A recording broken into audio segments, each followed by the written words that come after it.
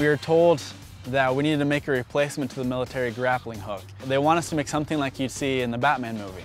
Our first reaction was that's an awesome project. That'd be way fun to work on.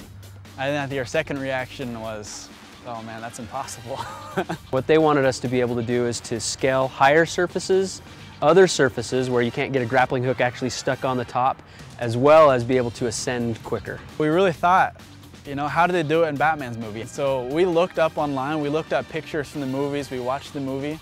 The most challenging elements to this project really is attachment. To attach and adhere to a vertical surface, kind of no matter what it is, whether it's rock or cement or adobe, figuring out how to make that attachment sufficient to hold at least one Special Forces operative in all his gear. The thing that we think is going to work the best is to have a two-part attachment system. This head allows us to attach an adhesive patch to the wall. Once that attaches, we have a light-cured adhesive, and so we have UV lights that sit behind our attachment that cure a permanent epoxy behind it. We can have different heads that people can pack around depending on what surface they'll use. The competition is we have to launch up 90 feet. And so there's going to be a platform 90 feet high on a wall. We have to be able to get 4 people up in 20 minutes. Batman definitely deserves kudos for this, for sure.